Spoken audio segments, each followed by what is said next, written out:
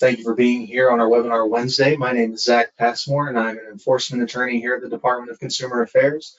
I am tasked today with providing some information for the upcoming sales tax-free weekend that is coming up this weekend. So tax-free weekend, which begins this weekend, is it's a period of 72 hours where consumers can get certain items without having to pay state taxes on them, including any local taxes that are imposed by the county in which they're buying the product. Tax-free weekend starts this Friday at 12:01 in the morning, and it lasts through Sunday, August 4th. You can purchase the items both in store or shop online. If you're shopping online, the tax will not be assessed. Now, it's important to note that not all products will be tax-free over the weekend. It is certain categories of products, typically related to school education, things of that nature. But what it does include are computers and printers, school supplies, clothes and shoes, and certain bed and bath items. There are several categories of products that are not included in the tax-free weekend, and that includes things such as digital cameras, smartphones, jewelry and cosmetics, eyewear, wallets, watches, and furniture. So basically, the things that will be tax-free this weekend are things that pertain to generally school items. For more detailed lists on what is and what is not included in tax-free weekend, I would recommend you go to the South Carolina Department of Revenue's website. They're the hub in the state for all things tax-related. So you can click on the link in this presentation to go to the tax-free weekend page to get more information on what is and what isn't included this weekend.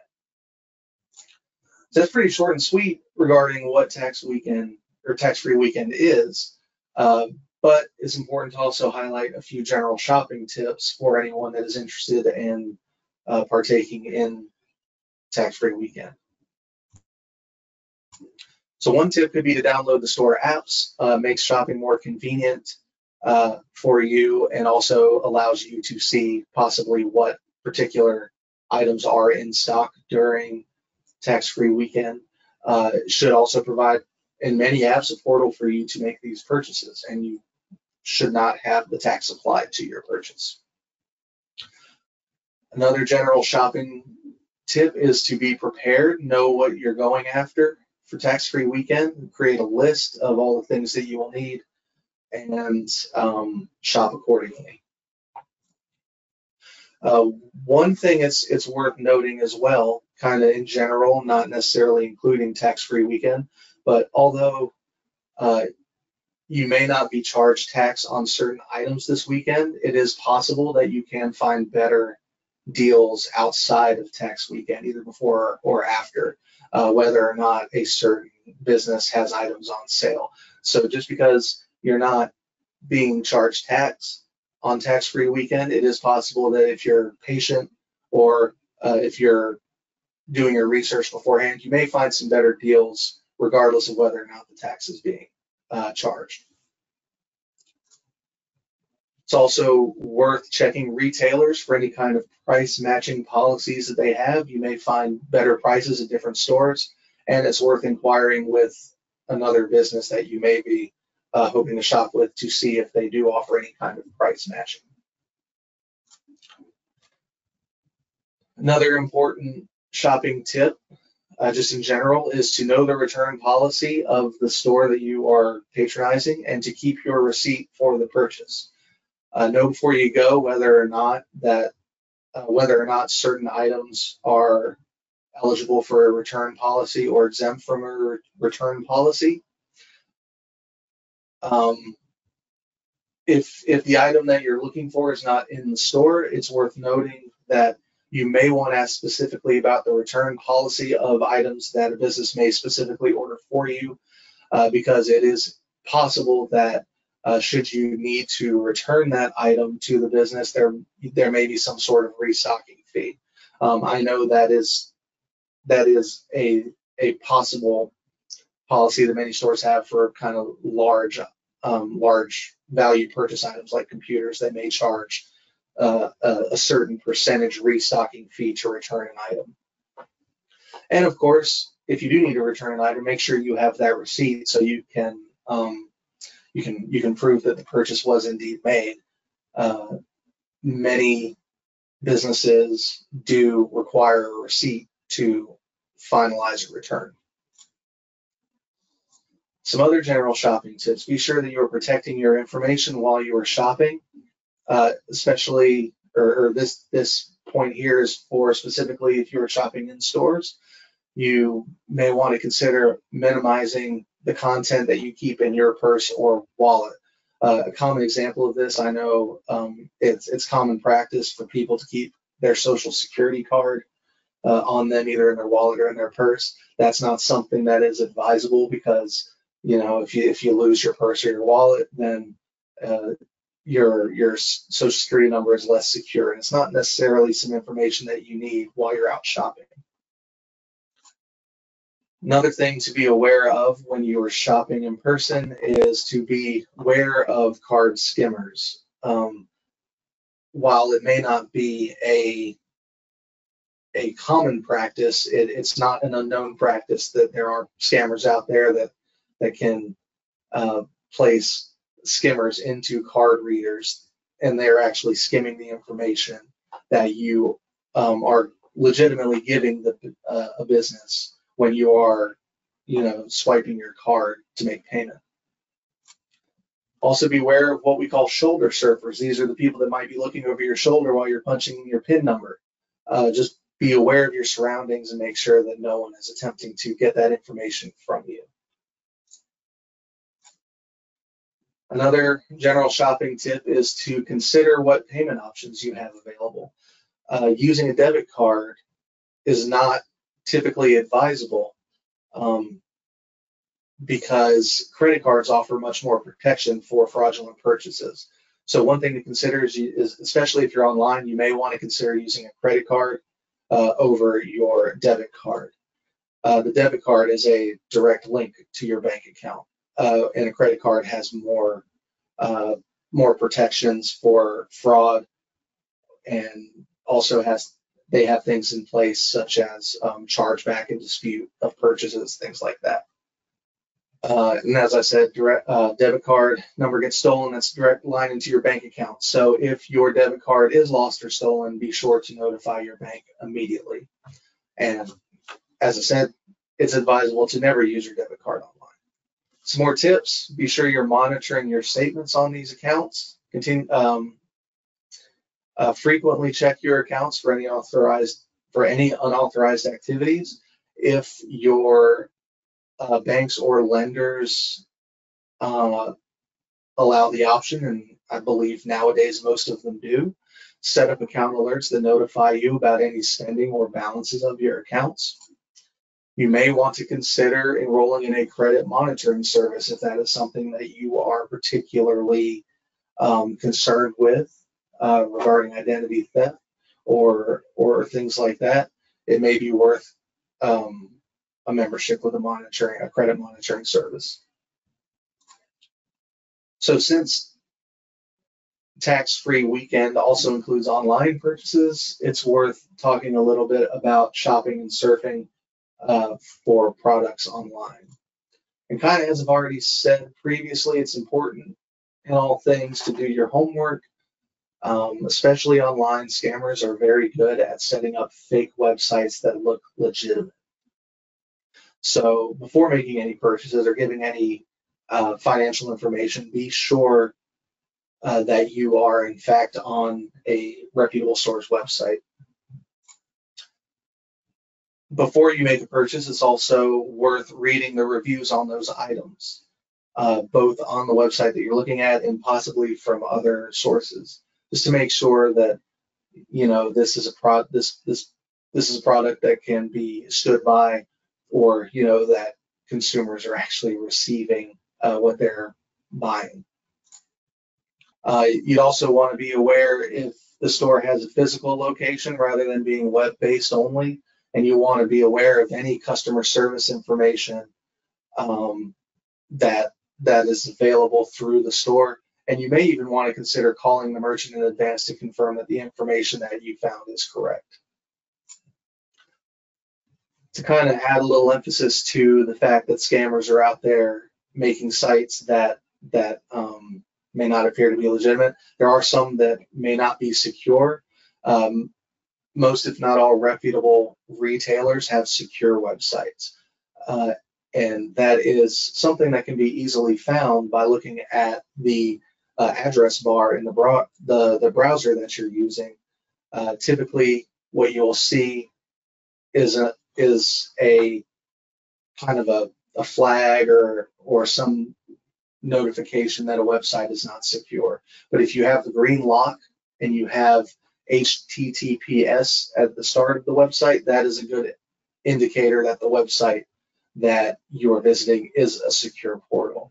And if you are on a website for payment that is not secure, do not at all insert any financial information. Also, be aware of what a merchant is asking for when you are trying to make payment. Do not give away all of your personal information. If they're asking for more data than you feel comfortable sharing, don't continue transacting with them. You should only need to fill out certain required fields at checkout, and it's advisable, even though many websites do offer that you save your payment information in your profile, it's a good idea to not save that information, just as a precautionary measure. As far as protecting your identity and privacy, beware of free Wi-Fi hotspots.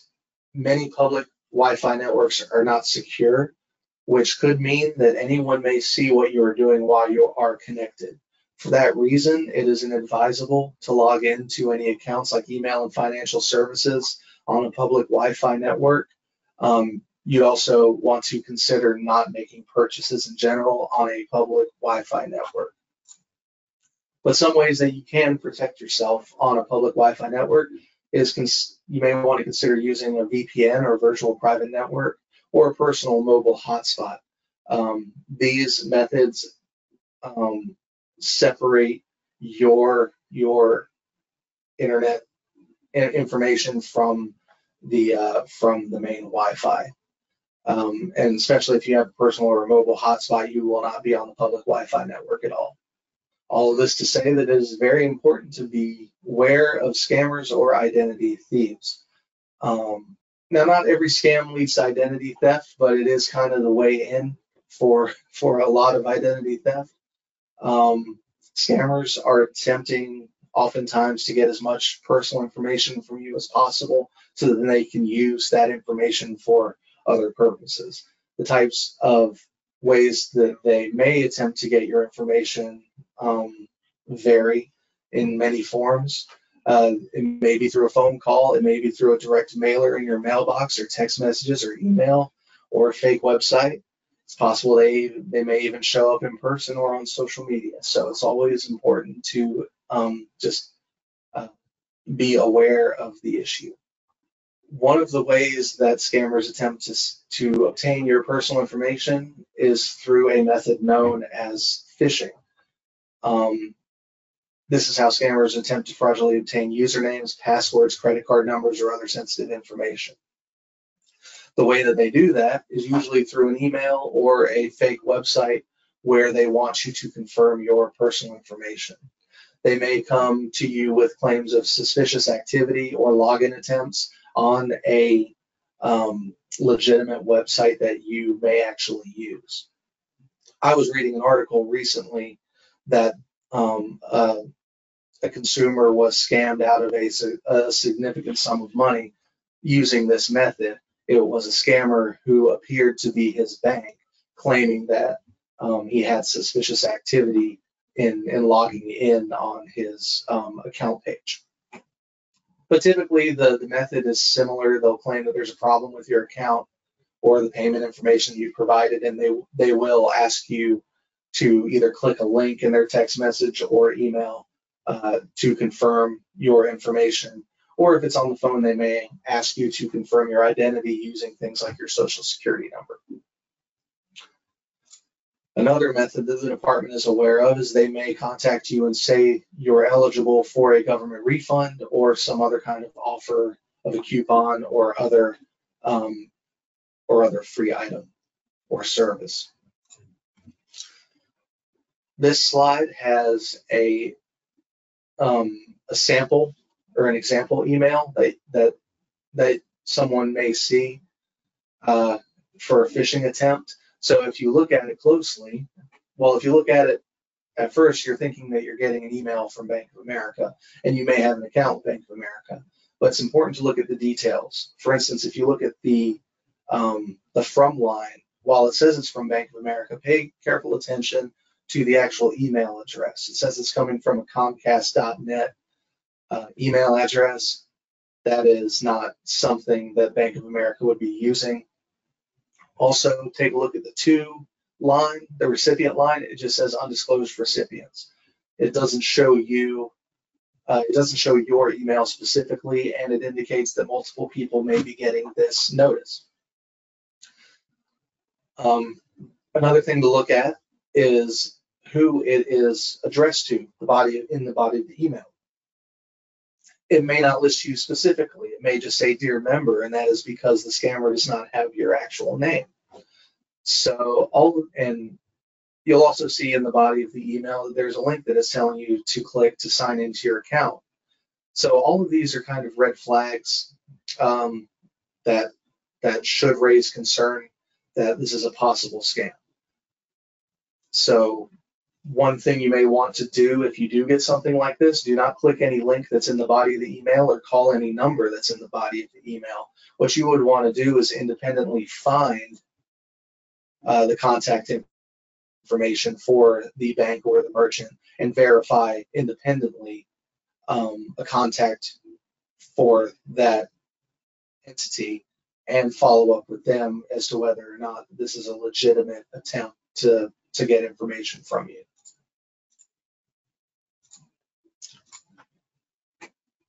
This slide has an example of a text message phishing attempt.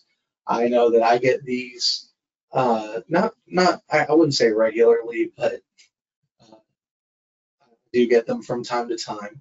But you'll get something saying that your account is being debited for a certain item that you don't remember purchasing. I know I've also gotten ones that say that, you have a package on the way and click this link to confirm with UPS your address or any such thing. But usually it'll give you a link or it'll give you a number to call. But I mean, that's usually a good indicator that the message you are getting is not legitimate. So with keeping your information protected in mind, there are some things that you can do. One of those things is to protect your personal wireless network at home. You'd want to secure your home router. That could include changing the default name of the network and the unique password. Routers in general are typically assigned a unique password from the manufacturer.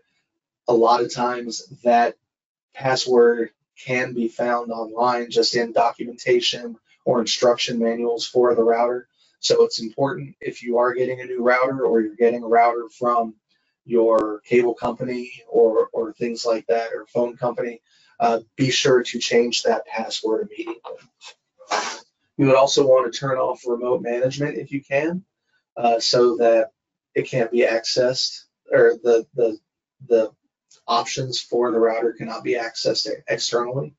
You also would want to consider using WPA2 or WPA3 encryption.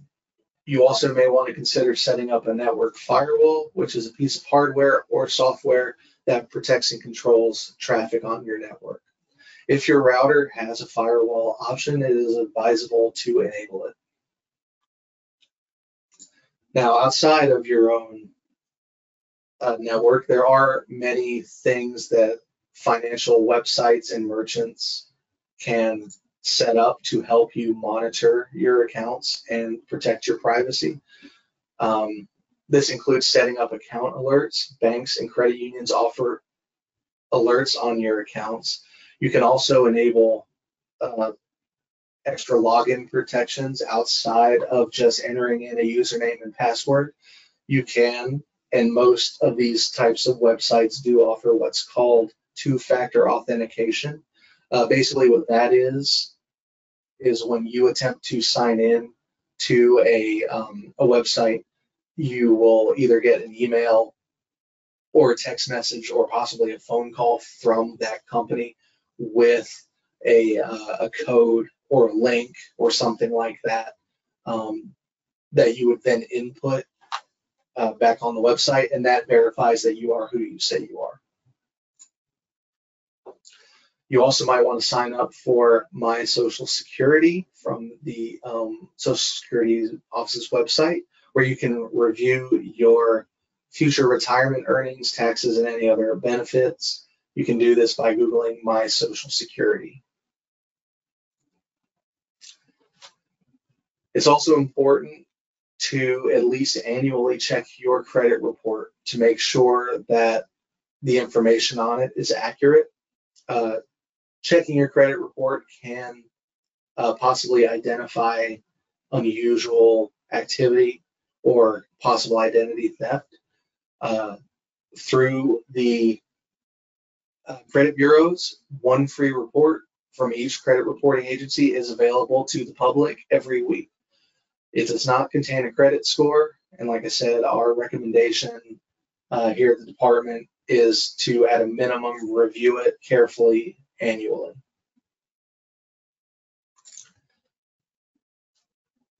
Some other protections that you have through the credit bureaus include things such as establishing a fraud alert. A fraud alert lasts 1 year, and what it does is it alerts businesses that may be viewing your credit report to take extra steps to verify your identity. For example, if I've placed a fraud alert with the credit bureaus on my credit report and say I am attempting to finance a vehicle at a car dealership, they will get a note when they're running my credit that they need to take some extra steps to verify that I am who I say I am. And of course, once that is done, they will then be able to access my credit history to make a credit decision. To place a fraud alert, all you need to do is call one of the main 3 credit bureau agencies, TransUnion, Experian, or gosh, I'm sorry, I'm blanking on the third one. I always forget one of the 3. But if you call one of them, and say you want to place a fraud alert, they will reach out to the other 2 and get that fraud alert placed on your account. A more secure and possibly more drastic measure is a security freeze. This is something where your credit report cannot be accessed by anyone, including yourself, until you either thaw, or lift the freeze. So basically, to use my example, if I have a freeze on my credit report and I go to a car dealership and I attempt to finance a vehicle purchase, they will not be able to access my credit report, even though I'm the one requesting it. I have to lift that freeze in order to allow them to access my credit history. It's free to place it and it's free to lift it. It stops anyone from accessing your credit report, which means that no new lines of credit will be started in your name. I mentioned thawing. That is when you reach out to the credit reporting agencies directly and let them know beforehand that you intend to apply for credit. They can then what's called thaw the freeze, which will then allow you to utilize your credit. This one is a little bit different from the fraud alert in that you do have to reach out affirmatively to each of the 3 major credit reporting agencies in order to get a a freeze placed on your credit. They will not reach out to the other two to get this on. So that's the end of the presentation today, but our department does have several resources available on identity theft and other consumer issues that we have available on our website, or you can contact us. We have hard copies as well. We can send them out to you. But like I said, they cover all sorts of consumer issues and has useful information for you. I also recommend connecting with our department on social media. We have presence on Facebook and X, formerly Twitter. We also have a YouTube channel where a lot of our presentations are recorded and stored. So it would be worth checking out SCDCA TV on YouTube for additional presentations. Well, I hope this presentation was useful for everyone who was here today, and I wish you a good rest of the week and happy shopping over tax-free weekend. Thank you.